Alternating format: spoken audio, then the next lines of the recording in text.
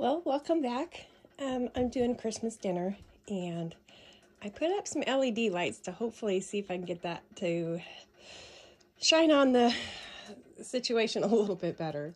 Okay, so tonight I'm going to do some Cornish hens, and I'm going to roast them in this little cast iron pan. And there's Spoon Dog.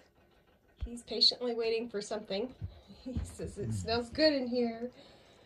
So I'm going to stuff them and we'll bake them, and I'll probably do some yams and some rolls. I already had some carrots marinating for later, and yeah, let's do a nice Christmas dinner. All right, it's 4:30.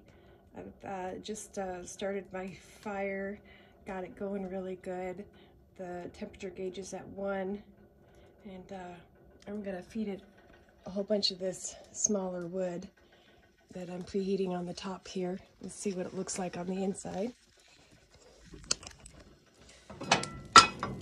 I already have a decent bed of coals going in there, and we'll just add some more wood and keep feeding this for a while. Some nice small stuff.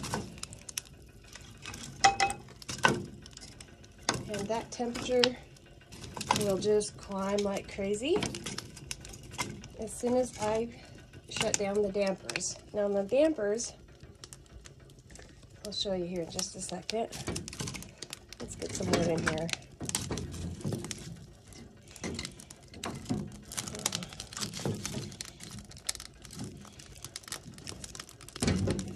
Let's get some smaller stuff in there.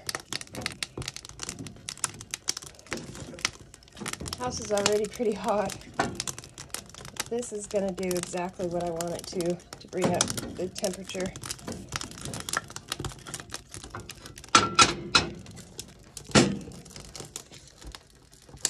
Okay, so the damper, for me, I have a damper on my stovepipe.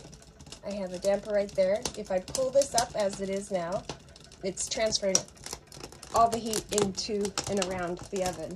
This is my other side air vent, and I have it closed, trying to keep in the heat. And this one here, I'm going to start shutting it down. And I close it just so it's not smoking. When it starts to smoke, I know I've got it shut down too much. Okay, I think we're just about there. Can't shut it down all the way. It does start smoking just around these rings right here. All right, so see here. Sorry about my light. Okay. Already it's coming off the 1. So it's 4:30, 4:35. We'll see how fast it climbs. Okay, so I was explaining to you how that I shut down the damper, and it is smoking. So I wanted to kind of give you an idea of that, what that looks like. These things are not airtight, obviously, and so it will seep up through some of the cracks. I'm just gonna open that up just a little bit, and it doesn't take much. And it stops smoking. So that's where I know to shut the damper down. Okay, in this oven only has one rack setting on the inside, as you can see here.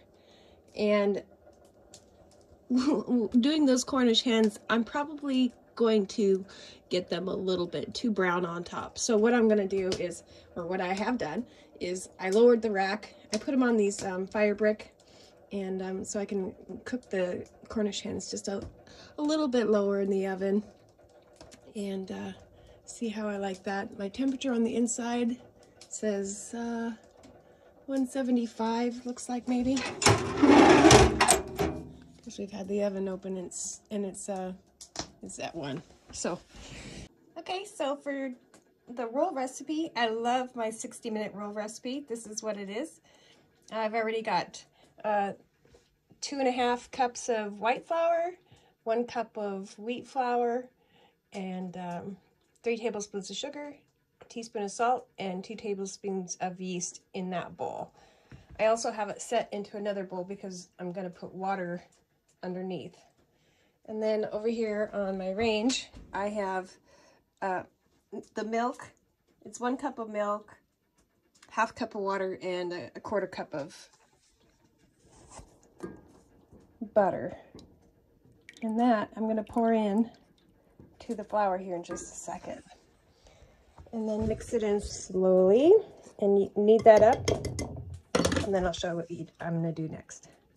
Okay, so I've kneaded the dough for about 5 minutes. I greased the bowl and a little bit on the top of the dough so it's not going to dry out as it's rising. In this bowl right here, you can see I've got some hot water. What I'm going to do is, let's see if I can set this light down here. I'm going to set this bowl into that bowl. So, looks like I got a little bit too much water in there.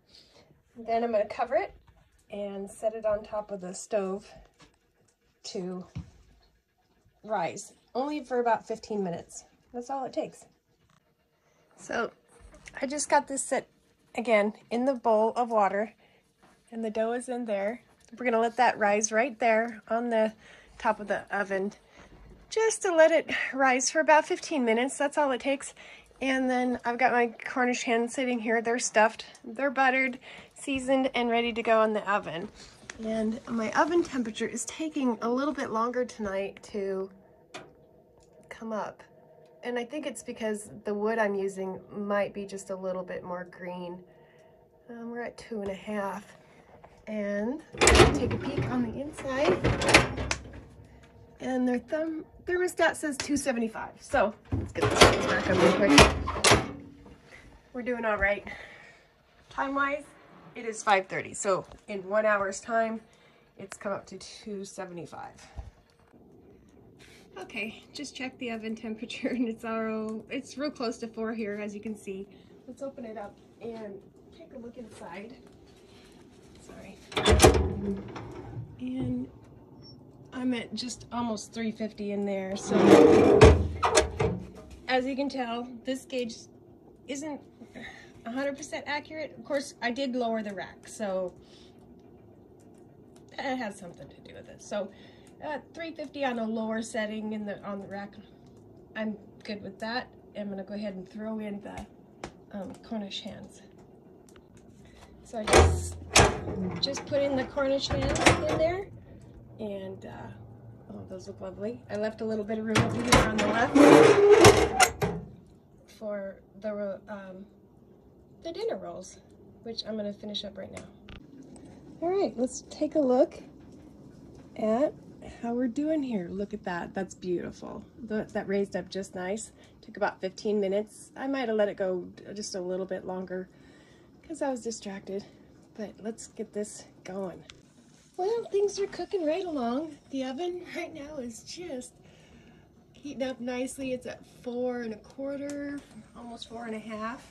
And I took my rolls and went ahead and put them in balls and put them in the cast iron.